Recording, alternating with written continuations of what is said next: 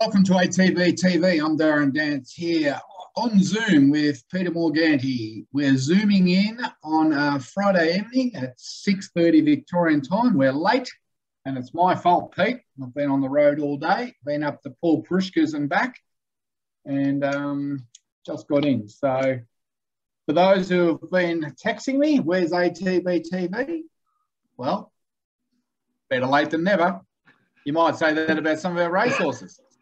They'll be able to have a nice cup of tea with it after their tea, around about 8 o'clock, I would say. We'll get it out. But, yeah, interesting week. Another up and down week with the weather, Darren, but we've got used to it. 2 days to summer, isn't it? No, 5 days to summer. Well, for those who don't live in Victoria, or where we live in Victoria, it's been cold and wet for weeks and weeks. And I see next week we're going to venture into the high 20s, might even crack the 30 degrees, and we'll all think we're dying if that happens because we will not be used to it. So I reckon a bit of humidity will pop up too. And they're saying La Nina has just arrived. Well, I reckon it's been here since June. So I don't know what they're talking about, but if it's going to get wetter than what it is now, my goodness, if you could see some of our paddocks and how lush and green and damp they are. And I think next week, with Peter, you're coming out to do some videoing and some photos of some yearlings. So for all those people in those yearlings and haven't had much of a look at them, well, Pete's going to take care of that for you next week. I'll notice the difference too, Darren. I don't think I've seen them properly for 4 months at least, and it's amazing how much they would have grown. So, yeah, look forward to that. It's about 17, I think, to video and photograph, I was going to say. Take photos of. We'll get the website updated and we'll get all that vision out to the owners. So look forward to that. Busy week next week. Well, let's go through last week's runners. There was half a dozen, 6 or 7 that went round. And where do we start? I think we did, we were last week, I think we've seen Dandy Classic ran at Tauranga. We mentioned her, and she's obviously heading to the sales. But we also had Miss 10,000 run a little bit later. She ran well. I just think the tempo early in the race probably just didn't mean she finished off as strong as she possibly could have. And saying that, she's probably going to be better for that run over 2,000. Ran 4th, beaten the length in a bit. Yeah, I think that's right.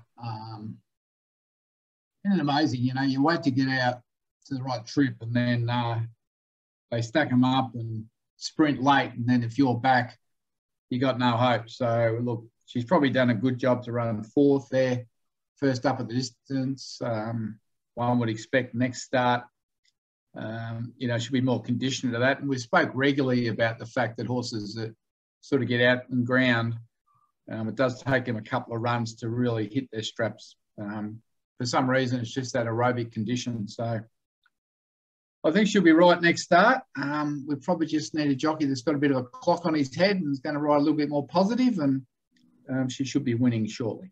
Yep. But it wasn't a bad run to run 4th. No, and I think we'll have another example of that 2,000-metre conditioning in a couple of horses' time with Street Baby. Serious Suspect was at Ballarat, and he doesn't put in many poor runs, this horse, or disappointing runs. And on face value, it was on Saturday, but then in the wash-up, I think you'll report, Darren, that he was a very sore horse, or stiff and sore horse when he arrived back at the farm, and you got Bruce, our chiropractor, over him, I think today it might have been. So he'll spend 6 to 8 weeks having a nice freshen up, should I say. Yep. Look, obviously, we thought that was a perfect race for him at Ballarat Cup Day last Saturday. And even though he was probably around the $8, $10 mark and had 60 kilos, we thought he'd run really well. He was in good form, coming off a very fast second at Flemington, but something's gone wrong in the run. He's obviously stretched or strained his back. Obviously, you know, the team was shattered. To Saab's credit, he rang me after the race and said, well, I might as well just bring him back to you at the farm, and no point taking him back up there. So he came home. He was here Saturday a couple of hours after the run, and when you bring these horses home from training, you need to let them down for 4 or 5 days before you do anything with them at all. So, you know, and the weather was so terrible, we actually had to keep him in for a couple of days. Yeah, we got our chiropractor who's been coming here probably weekly for the last 10 years to go over him. And he said, yeah, right along his back, he was just in a lot of pain. And for those who visit chiropractors, you know, when I say they run their hand down your spine or up your spine, and if you've got a sore spot, you certainly yell or flex. Horses obviously can't talk, but they normally start at the tailbone and work their way back up to the front to the wither. And I'd say when he got 2 inches up from his top of his tail, you run that hand along, and yeah, they might twitch or flex a little bit. But when he got to that second vertebrae, the horse just wanted to drop to the ground. He was just in a lot of pain. Yeah. And just wanted to cave in under him. So he was able to manipulate him, and then you start to see all the blood rushing to the area of soreness. So we've unlocked that bit, and he'll get done now every week until we're happy with him, until he shows no reaction at all. So, you know, he's obviously had a fairly big excuse. So we'll just give him a good break, get him right, and then we'll start again. So whether he's just landed awkwardly in the run or put his foot in a bit of a divot or just twisted the wrong leg, no one really knows. You know, he did cop an awful check there in a straight when the winner pushed through, and maybe that's when he's just twisted and just hurt his back. But yeah, we'll do everything we can. One thing I will say, that we weigh them when they come out, when they go in, and he weighed 515 kilos, which is the you know, he was coming out at 480, 475 there last year and going in at around 500. So he's come out in great order, and, you know, he'll probably go back in at 525. So, you know, we'll just do the right thing and we'll set him up for the autumn. Yep. He's a horse that he hasn't had long spells, so a bit of a force one. It won't do him any harm. He's a young 7-year-old, I reckon. Serious suspect. Tatura, same day, and just mentioned we had another horse stepping out to 2,000 in Street Baby. She loomed as the winner. The last 50 just got her. She was beat not more than the length. Running fourth, Bo Merton's on. Bo rode 4 winners for the day, so maybe we're up against it anyway. But his ride was very good. She just failed to run the 2,000 strongly. You know, that's what we talk about often is horses having their first go at 2,000. They rarely win. And I remember, you know, there's been a number of trainers, Robert Smurd and Darren Weir, they all say the same thing. But when you go into 2,000 first up, doesn't matter how much you train them, how many runs they've had. A lot of them, they need that run to just harden them up, condition them up. Something to do with aerobic capacity, and the second run's normally better than their first run over 2,000. And you could just see her flatten out late.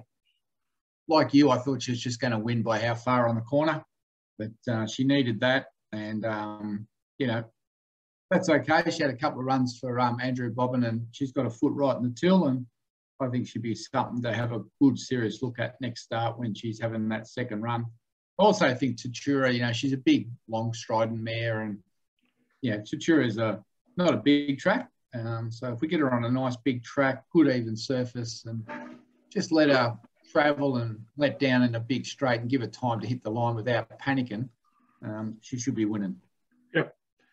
She's certainly held her form for all the 3 runs. So the foot's on the till, as you said.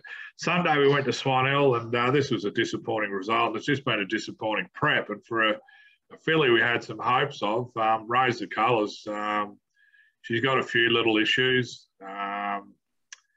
And look, we've pulled up stumps with her. I think the owners know that, but she just, yeah, for whatever reason, there's probably a few maybe deep-seated issues we don't know about, but she just doesn't want to do it on race day. She wants to hang in when she's under full pressure. She doesn't want to give you 100%. No, it's obviously, yeah, look, she showed a lot early. She's never been the same since she ran the Oaks last year. She ran up against Steinem that day, and she was, I think she finished last and tailed off, and I don't think she's been the same horse since. So I know there's the old trap of saying to raise the flags. You know, they don't come good to those 7, but she's hanging badly, which says that there's something not right there. So picked her up today. Just looking at her getting on the track, she looked magnificent. Paul and Holly couldn't have had her looking any better. And, you know, it's just disappointing. But as all owners know, racing horses is an expensive game. It's hard enough to win a race with a 100% sound horse, let alone one that's got problems, and you can chew a lot of money up. And as one owner said to me during the week, that's in a Darren, I don't really want to buy the race. I'd rather have one that's capable of, you know, being competitive for every start. So, you know, it is something, you know, as hard as it is to sort of say we've got to move them on, I think it's the right call. Yeah. Tuesday, Geelong, Choco Rock. We went there with a little bit of expectation on the back of his first really good run at Benalla where he hit the line hard. Again, we've found a horse he's got issues 2 ways. One, he's losing his manhood, and the other one, he's got a couple of knee chips that need to be removed as well. So he's a horse with tremendous ability, and we keep getting the feedback from the riders and John McArdle, but he's going to have to spend, well, at least 2 or 3 months, I suppose, post-operation next week to recover, and hopefully we get him back and we can see the ability that we know he's got. He finished 9th after leading. Well, he's heavily backed into favourite. He led, which was the first surprise, because we wouldn't really expect a horse like him to be leading in his race, but that just showed no one wanted to lead, and he went forward. But look, we've known this whole prep that he's on and off. When he's off, he's really off, and when he's on, he's really good. And look, he's no doubt a Saturday City class horse, but he's a real boy, and he's not really focusing on his racing.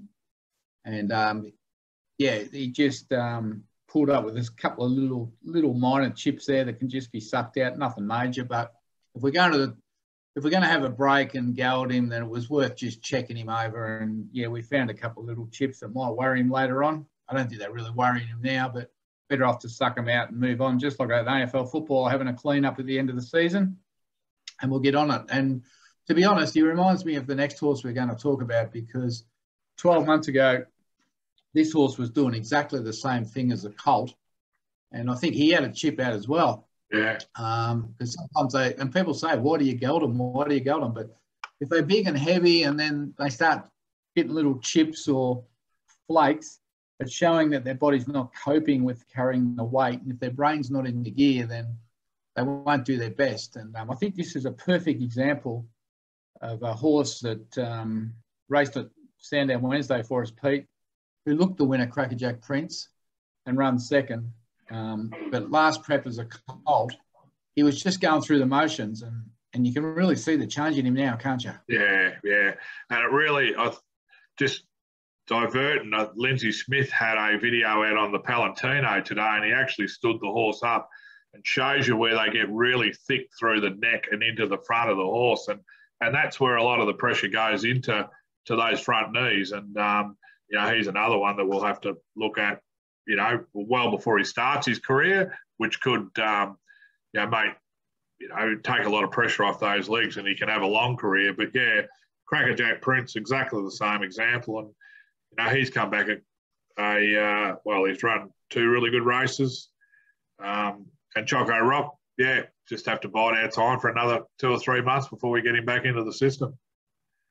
And as you said, Crackerjack Prince, I think the early Crow could have got a bit of a workout at the 200. And again, the early Crow knocks one over. He got beaten in the neck, I think. And look, he ran well, second up. So there's a bit of fitness to come after the run, but he gets his chance in a similar race in 2 or 3 weeks' time.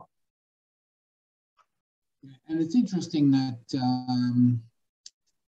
I took a little bit out of what the winning trainer of that race, Brett Stanley, said when, you know, it was his horse that beat us by a neck. And we loomed up to be the winner, but you could just see the last 50, we just knocked up on our run. And, yeah, he'll be – and he's a big, strong gelding and heavy, and he'll be better for that. But when Brett Stanley was interviewed, and he said, look, I thought my horse was a $2 chance. I thought he'd just go there and win easy. Yeah.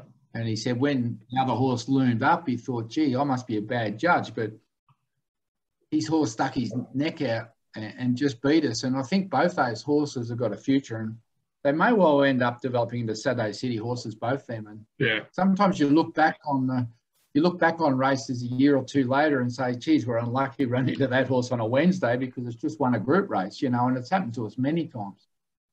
At the time, you don't think, you think you're disappointed that you got beat, but you don't actually know who you're running into often. And I know there was, when Choco Ruck ran second at his previous start,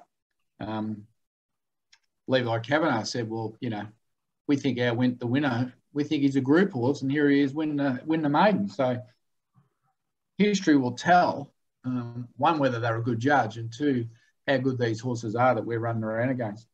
We ran into one in Sandown earlier this year. I can't think of the name. It was something. It won by about 7, and I think we finished 4th and 5th in it, and thought, well, geez, I think Pat Ryan said at the time, we just got knocked over by a group horse in a benchmark 64, and it ended up being one. I think it ran, might have ran second to the big horse Behemoth in the sprint race in South Australia, and then it come here as competitive in the early races. So, yeah, it's hard when you get beaten by them, but if you're going to get beaten by any horses midweek, if the group or stakes place, it gives you some hope that your horse is okay.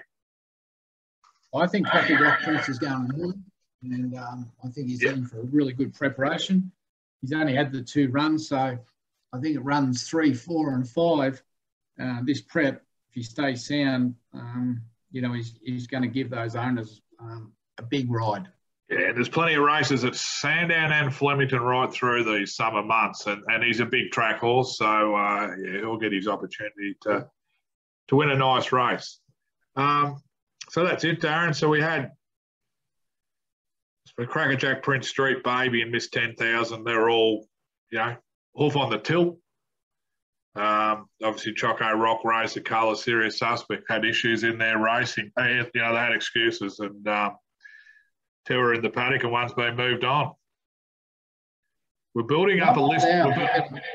Building up a list of placings, Darren. There's 30 odd there, I think now.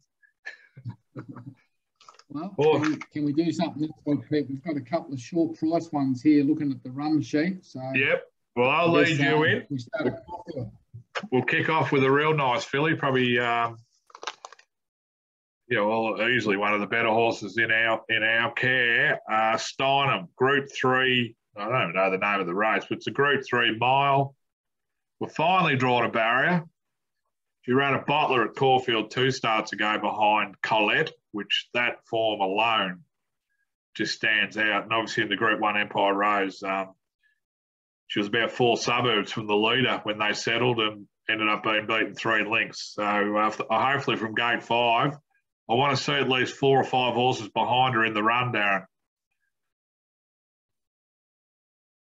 Well, I know she's drawn 5, but I must say every run she's been in, she's been out the back.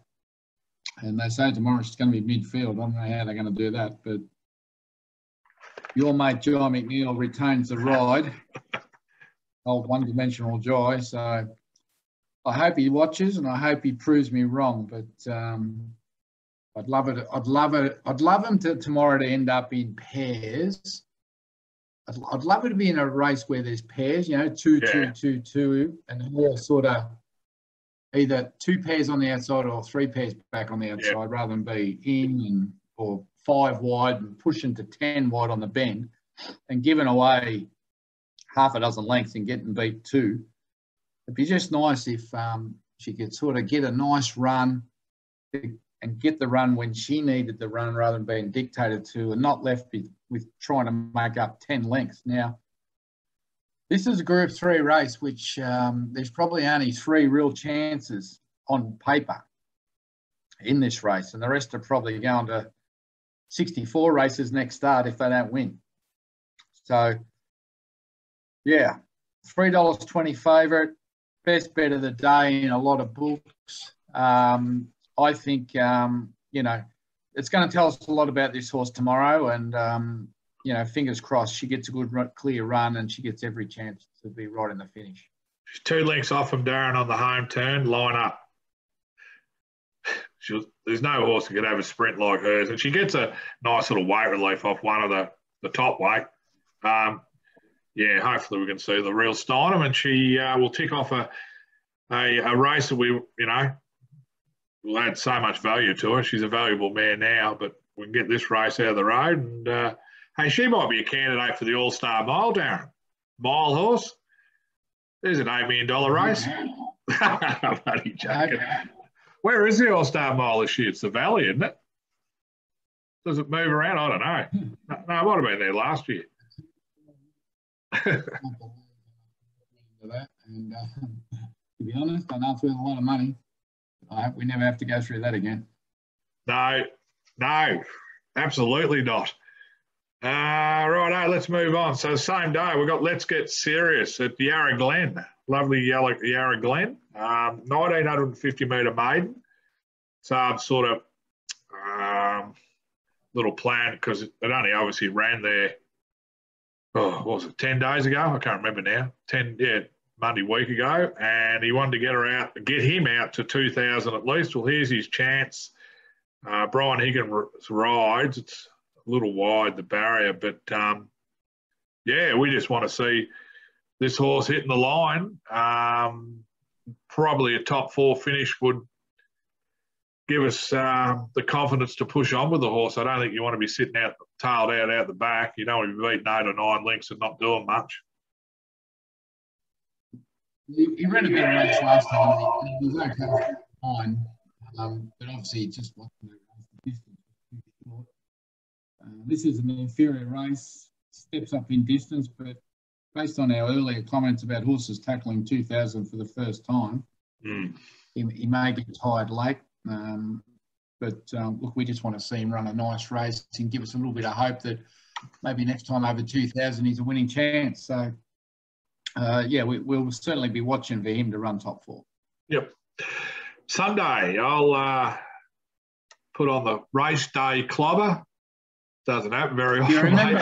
Do you remember what you have to wear? Oh, do you remember how to get there?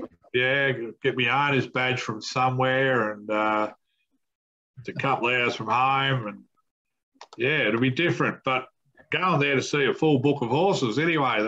Pat Ryan's loaded up 4. I think we're in races 2, 3. Big Jericho day. Yeah. Well, that was originally we were going down there to watch Cracksman, but those plans went out the window. And anyway, Pat's done the right thing, and we've got 4 in. I think races 2, 3, 6, and 9. So it's a day out. But I know there's quite a few owners going, so I look forward to that.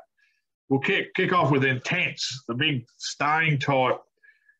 I don't know. You won't know which way they've gone. I know Pat hasn't. I think it's more a trial list. It's only 1,200 metres, so we're trying to hook onto the back end of one and see if we can drag you through the line. But barrier 15, he'll go around. Michael Poy rides, and he'll just get some fitness out of this.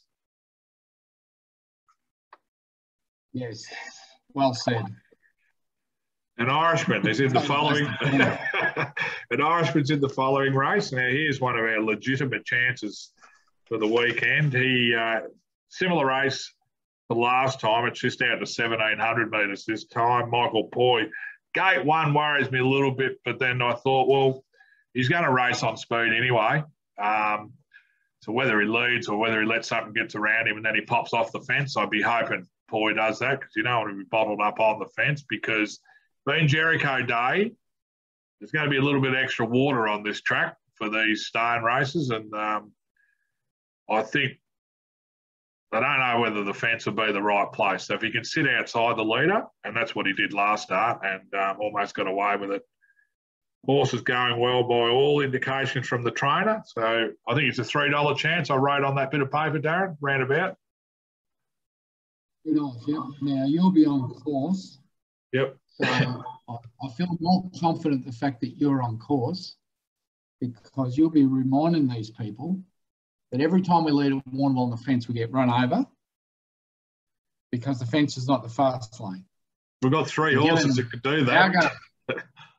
And given that they're pumping water onto it for Jericho Day, I'd strongly suggest you tell them to get off the fence. Yes, I think. Anyway, that will be really important. Now, look, he's obviously clearly the favourite in this race. He's probably the horse to beat.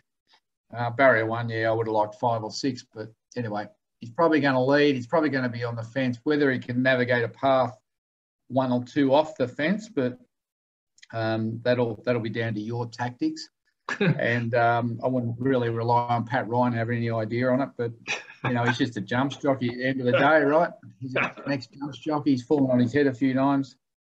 You've got to make allowances. But in a serious note and a sad note, Pete, one of the owners we found out this week passed away last month. John Knowles, been a long time client of ATB for probably the best part of 15 or 20 years. And a lovely man, real gentleman, bit of a wild boy back in his younger days. He spent his whole life working in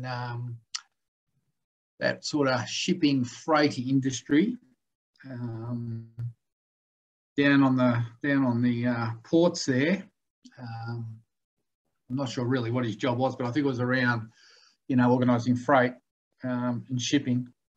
But had many funny days at the races and at lunch with him, particularly probably 10 years ago or further. And, we pass on our condolences to his family. We've spoken with his daughter this week, and which we're hoping to run with a black armband on Sunday for an Irishman in memory of John.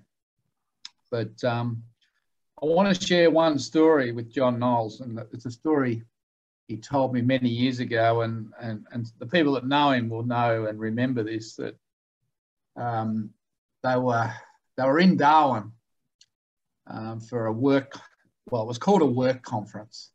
Not that any work got done. And they were all in this one hotel, and they were all around the pool drinking. And they were giving John a bit of a hard time because he wasn't drinking fast enough. So John, being John, decided he'd get even with him. So he went back to his room and he got his suitcase, and he snook out down the town somewhere, and he came back with a little friend in his suitcase, and he sat it next to his deck chair. And they said, "What are you doing, John?" He goes, "Oh, I've just keeping an eye on my case." And he waited till they all got in the pool. And he opened the case, and inside it was a medium-sized crocodile. And he let it rip in the pool. And he said, "You've never seen 30 blokes walk on water, swim like torpedoes, and get out of that pool in 30 seconds. And this crocodile swimming around." Anyway, at the end of the day, they all got kicked out. They all got told to leave the hotel. But that was the sort of bloke he was, and he was a ripping guy. Good fun. Came along as a real gentleman, but he was a naughty boy, and he had many stories like that. But you can imagine on a Sunday afternoon, all these guys that had probably 15 drinks, half asleep, having a swim to cool off, and next minute, he's a crocodile swimming around. Dear. He said it never seen blokes move so fast. He loved it. He well and truly got it back. No, he's a good man. He was a good man. Yeah. So let's have an Irishman get the job done for him. Absolutely. John might have something to say about it up there as he's looking down, and get him across the line. It'd be a great result, and condolences to the family. We have unassailable in, I think it's race 6. We were mentioning off air. She's $8, Darren, off the back of a second at Moonee Valley behind a really smart one. It's a fillies and mares. I know it's a benchmark 70. Geez, you couldn't help but think she's going to run a race. And at that price, she must be $2.60 a place. Like, that would be just a take. There's only about 10 in it. Theo Nugent stays on. He's ridden her really well all prep. She's a great winning chance. I'm surprised. It's a fillies and mares 70. The favourite is one of Wild's, Wanneroo. It's only won one race. Won a race at Warner with a field of 6. Yeah, won it by 4 lengths, so maybe it goes okay. We're $9 now. They haven't put the place odds up because they're going to get smashed. I think they're just fishing at the minute. Lindsay's got one in there, you might know. Lindsay Smith's got a thing in there by Keeper called The Keeper.